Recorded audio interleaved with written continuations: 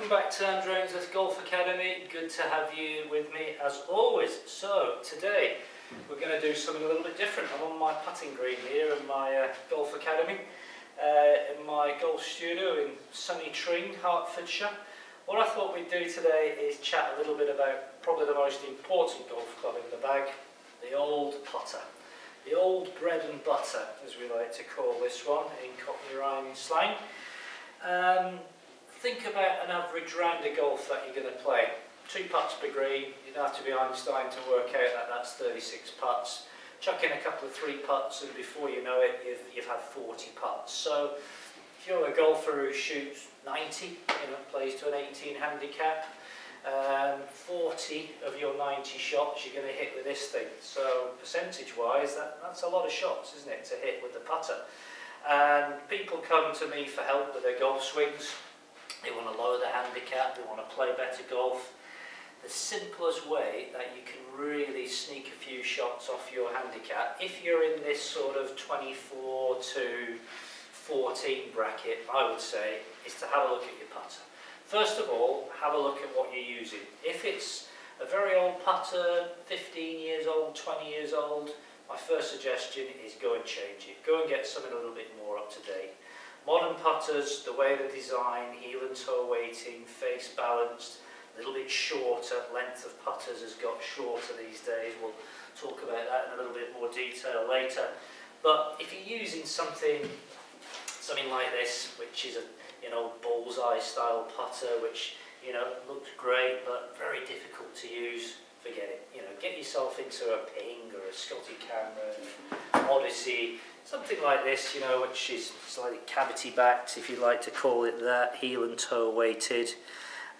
Say length is going to be around about 34 inches. These things will help you putt. So let's have a little look at the actual putting technique itself. Grips, well, there are 1,000,001 different grips, aren't there, these days? Not only the actual how we hold it, but the actual grip that we could put on the club. These very thick grips have become popular, the super stroke, very fat grips. Idea of those is that it minimises hand action and it keeps everything nice and passive. They work. The most popular grip that I teach is what we call reverse overlap grip, and basically the simple way to reverse overlap is if you were to hold the club in your normal way. Let's presume you're using the Varden grip or the interlock grip. From there, just take the index finger of your left hand off and just overlap it on top of the 3 fingers of the right hand. Okay, so it just sort of sits on top. So I'm just taking it off there and I'm just overlapping it over the top. This finger here on my right hand, that can do whatever it likes really. It can tuck underneath or it can sit down the shaft. But the idea of this finger coming off and overlapping is it starts to brace the back of the left hand. That's its primary role, is to firm the back of the left wrist up and basically stop this happening. We don't want this to be happening in a putting stroke. You do that, you'll never hold a putt as long as you live. So we're trying to keep the hands nice and passive, and the reverse overlap grip works very well, as does left below right. I see a lot of good putters putting with this action. So have a little go at some different grips and see how you get on with that. When we get onto the actual stroke itself, I'm not going to bore you guys to death on how it works. Ball position, speak to 10 pros, you'll get 10 different views on ball position.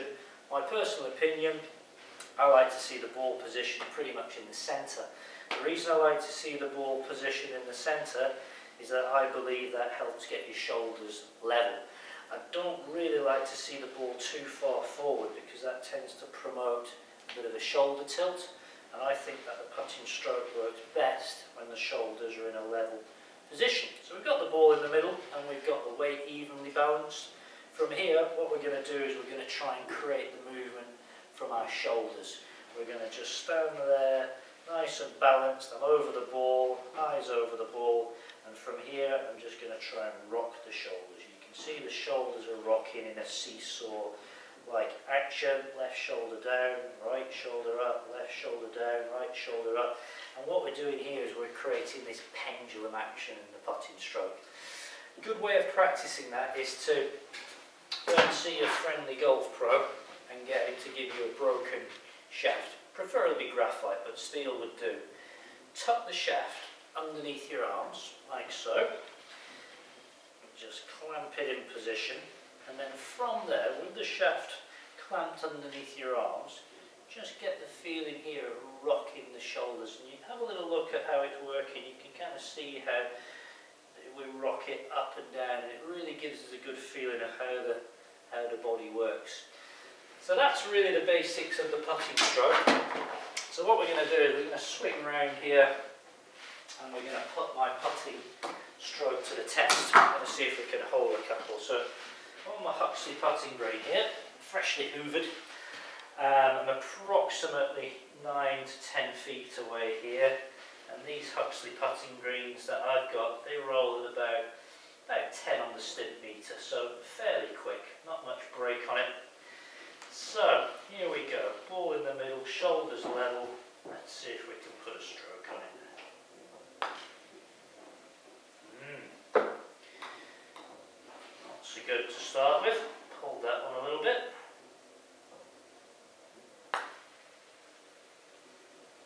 Hold the second one. Looking good, isn't it? Let's see if we can hold one. Okay, that's a better stroke. Good. Got the shoulders working on that one. Got a nice stroke on it. Straight back and through. That felt good. Let's see if we can hold another one. Ooh, just burned the edge. So there we go. Just a little bit of an idea of how we can putt. As always, go and see your local PGA pro, get his advice, but keep the putting simple. Don't make it more complicated than it is. Get yourself a decent putter in your hands, read some books, look on the internet, watch some videos, find a putting stroke that works for you. Hope you enjoyed my little insight into putting, and play well next time you're out. Take care for now.